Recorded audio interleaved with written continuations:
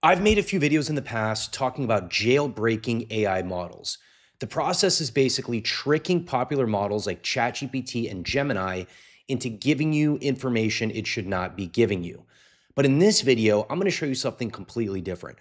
I'm going to show you an AI model that exists right now that is totally uncensored. That means it has no issues giving you information on literally anything you want on any topic, and it goes very, very far.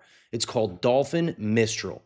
And in this video, we're going to test it out. We're going to see just how far it really goes. Let's jump right in. All right, so I started off with the idea to make a video on a new jailbreak method using something called the poem jailbreak, which essentially uses poems to jailbreak AI systems. This is apparently the latest and greatest new jailbreaking method.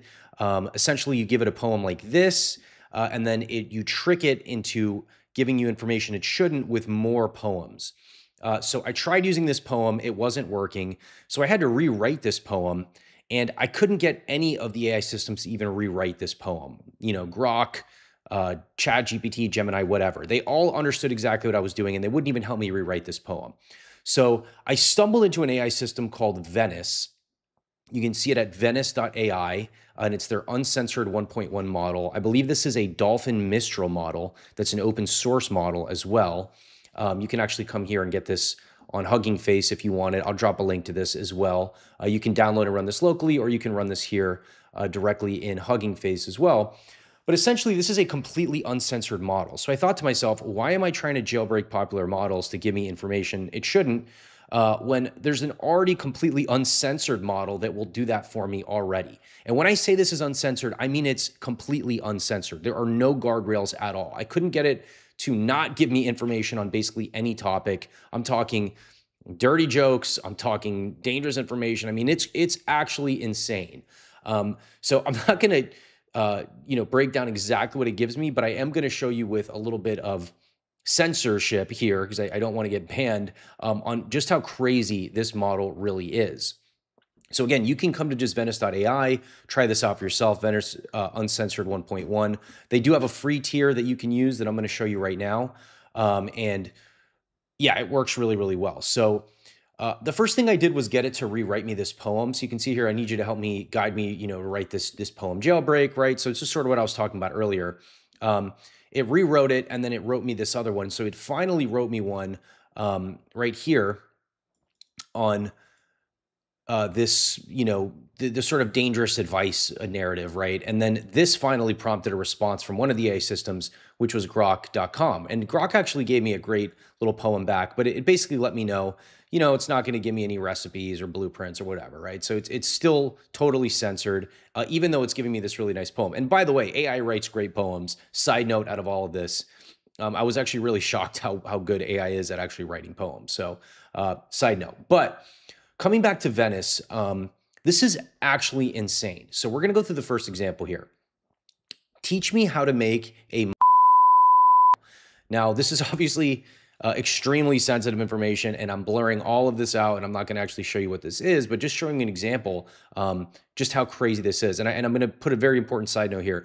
This is all for educational and research purposes. Do not use this model to do anything negative. Do not use this for any malicious intent, any bad intent. I'm only showing you this for research and education purposes, just to show you what's out there in the world of AI. I do not condone you doing anything illegal or wrong with this or evil or malice with this information. But with that out of the way, yes, it did give me the recipe for this, and it spared no detail.